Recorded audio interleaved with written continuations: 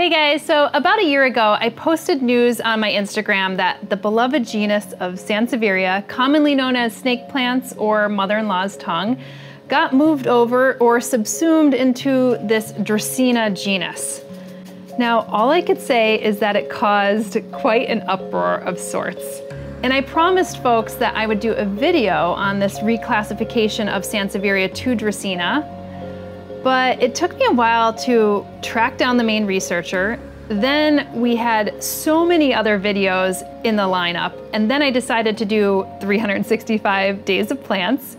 Then I had that book tour for How to Make a Plant Love You, and well, I just couldn't find the time to do this video justice until now.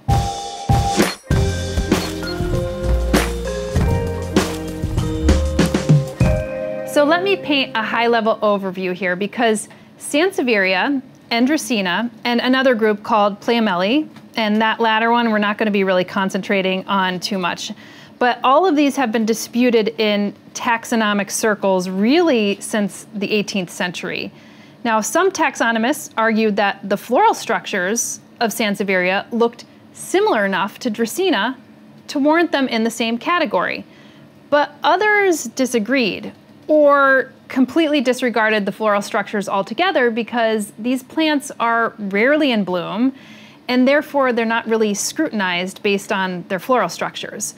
Plus, if you're just looking at Dracaena and the genus formerly known as Sansevieria, the rest of their morphological characteristics look really different from one another. So Dracaena, like this Dracaena Janet Craig I have here, these are usually thinner leaved and have woody stems. And then you have snake plants, which I have this Kirkii right here. I don't think it's called Sansevieria Kirkii or pulchra anymore, but this has like these really thick succulent leaves, and often they spread rhizomatically, which is like a stem that is just below ground or above ground, and they kind of spread that way. So again, from a morphological perspective, they look really different. But this again points to these traditional methods of plant classification, because we didn't have genetics back in the day. We only had plant floral structures. So that's one of the ways that we tell whether plants are in the same genus, is by looking at their reproductive parts, which is flowers and inflorescences. Now, there are other morphological features that could come into play as well, like looking at the differences of the epidermal structures underneath a microscope. So the epidermis is just the outside of the leaf. And that is usually good in distinguishing species from another species within the same genus. But it's really the floral structures that are used to classify plants. But since like the 1990s, there has been this big emphasis on DNA sequencing of plants. And as you can imagine, over the last 30 years, that DNA sequencing has improved dramatically. So analyzing a plant's genes allows us to go beyond just that floral morphology or the epidermal analysis in order to group plants accordingly on this like molecular level. So in plant cells, if we look at where the DNA is, it's in three sets. It's in the nucleus, it's in the chloroplast, and in the mitochondria. And all three of these can be used. And the more you use, obviously, the more accurate the results. So when you combine this DNA or molecular analysis with a closer examination of floral structures, then you start to get more of an accurate picture of where these plants should be classified within the plant kingdom and how they relate to one another. Now, there may be more up-to-date numbers, but chloroplast genomes can have around like 120 to about 130 genes. And most of these, as you can imagine, participate in photosynthesis and other things like transcription and translation. And chloroplast genomes, in particular, are more, I would say, quote unquote, stable. So they have these low rates of mutations, especially compared to the nuclear genome. So there's this one study I found that said that the chloroplast genome evolves an average 10 times slower than the nuclear genome. So I would imagine that sampling the genes of the chloroplast in particular is a surer way to get better results and more accurate results when resolving these like evolutionary relationships among plants and seeing where they sit phylogenetically speaking. Additionally, there is this use of a technique called DNA barcoding, which basically is using these short snippets of a plant's DNA as an identifier for that plant. So you can use these regions to begin analyzing that across these species of interest. Now, the reason why I bring up all this molecular stuff is to really help you understand that it's the chloroplast genome that taxonomists are actually using to determine Sansevieria's reclassification to Dracaena. So one of the watershed studies that was conducted that really convinced most taxonomists that Sansevieria is nested into Dracaena now was this one, and it's a mouthful. It's phylogenetic relationships among Dracaenoid genera inferred from chloroplast DNA loci. And loci simply is just this position of a gene. Now, this peer-reviewed science paper really stemmed from one graduate dissertation by a young woman named Pei-Luen Liu, and that was completed 2 years prior to the peer-reviewed paper releasing. So that was in 2012. So basically, this is like really old news. But this was a fairly comprehensive study, and they looked at 95 species, which is a lot because there is believed to be between 80 and 120 Dracaena, more or less, and an additional 60 species of Sansevieria, which of course have been reclassified into Dracaena. So we're talking about less than 180 species. So 95 is more than half of the known species analyzed, and that is enough to help you paint this really good phylogenetic tree so you can see how each of these species actually relate to one another. Now, they looked at not just one chloroplast region, when they're doing this DNA barcoding, but actually 4 combined chloroplast regions. Now, technically, you could study the entire chloroplast DNA using this like next generation sequencing, but as Pei-Luen had said, I think the most problem is that if we want to get the entire chloroplast genomics, the sequence, and for the 95 Dracaena species, it needed a huge funding. A huge amount of funding, okay. So they sampled their DNA, and that came from all sorts of places. I mean, fresh specimens, which is actually the best place that you could get DNA, herbarium specimens, and the DNA bank at Royal Botanic Gardens, Kew. So the conclusion of all of this is that Dracaena is paraphyletic in regards to Sansevieria, and those species should be recognized as species of Dracaena. Now, paraphyletic simply means that you have the species and it's descended from a common evolutionary ancestor or ancestral group, but it doesn't include all the descendant groups. Now, what the genetic analysis also shows is the group, formerly known as Sansevieria, really radiated rapidly. So there is actually little genetic differentiation among the species, which I think snake plant lovers can empathize with because morphologically speaking, many of them look similar to one another. Dracaena, however, are much older from an evolutionary perspective, and Pei-Luen shared this. If in India, you can find 20 Dracaena species, and then you make the phylogenetic trees, and you'll find that the variation are so hugely different within those 20 species in India, compared to the 80 species in the other countries. I mean, so it's well said that India is the biodiversity of the Dracaena. I also asked her whether Sansevieria's morphological features may have prevented them from speciating more. And is that because Dracaena are more likely to flower and produce berries, and then maybe with bird migration that's carried over? Like most of the Sansevieria that I know morphologically have rhizomes, which tells me that it's a safety net for them so that they could spread even though they're producing clones. So they're less likely to speciate out because they're just spreading clones of themselves versus putting out flowers and berries that could then be spread by birds. Would that be a potential hypothesis? I think so. Okay. Sansevieria can asexual reproduction. Yeah. So it would be cloning. So, I mean, in the Earth's life, Dracaena come out first, and the Sansevieria come to Earth later.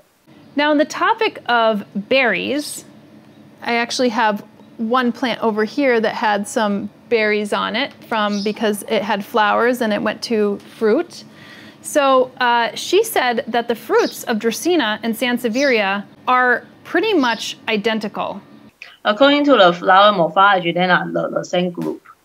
A lot of specimens, you don't see flowers, you only see fruits. Right. But the Sansevieria and the Dracaena, the fruits, they are almost the same. So why is it Dracaena and not the other way around? Like, why is Dracaena not subsumed into Sansevieria? Well, the genus name Dracaena happened in 1767 and therefore has priority over Sansevieria, which was named or discovered in 1794, and Playameli was in 1796. So Dracaena must be used because it has this precedence, and that becomes the genus to name all the other species in the clade. And because they're all kind of in the same genus or congeneric, which essentially means belonging to the same actually genus, then it all becomes Dracaena. So this actually supports an earlier classification scheme from 1998, arguing that Sansevieria should be nested in Dracaena. In addition to speaking with Pei Luen, I had a call with Dr. Isabelle Laridon from the Royal Botanic Gardens Kew and visiting professor at Ghent University, where she is working with one of her students on further genetic analysis of the genus formerly known as Sansevieria to resolve their phylogenetic relationships. But what we're doing is we're using a new sequencing technique, allowing us to sample a lot more of the data. So we're doing whole chloroplast genomes. And that means that we have a lot more DNA data to do the analysis on. So that should give us more support in resolving relationships, which have been difficult within Sansevieria because it's a fairly young group evolutionary.